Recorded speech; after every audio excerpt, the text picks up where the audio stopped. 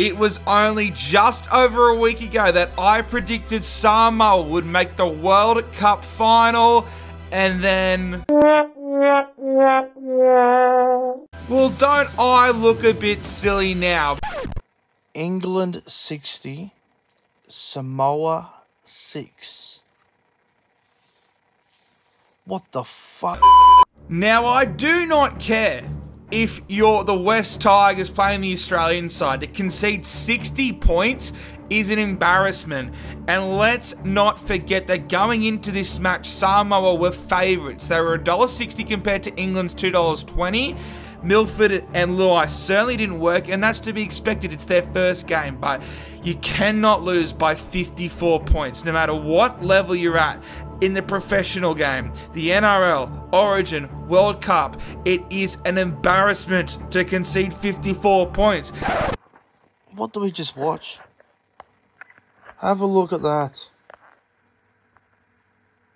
Who saw that coming? Not just the scoreline, not just how dominant England were, but also, damn, did I overrate Samoa.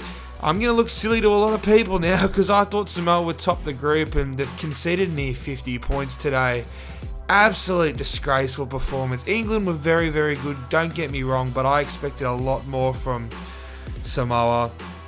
But to concede 50 points in your first game, look, you can draw a line through Samoa. They can't fix it. England are on a completely different level. They just got rolled in the middle. And then England, they scored scored 6 tries in the last 16 minutes of the game. 6 tries in 16 minutes. What the fuck? Very disappointing game to open the World Cup unless you're an England fan. But the fact they've conceded 54 points has raised huge concerns, and I can admit right now, if Matt Parrish is going to stay as the Samoan head coach, that I think that they are no chance of making it past even the first final. And now I may just be extra mad because I'm upset that my predictions are already down the toilet. They've never been able to beat one of the top 3 countries, and unless you get those forwards going, I don't think Samoa is going to do too much.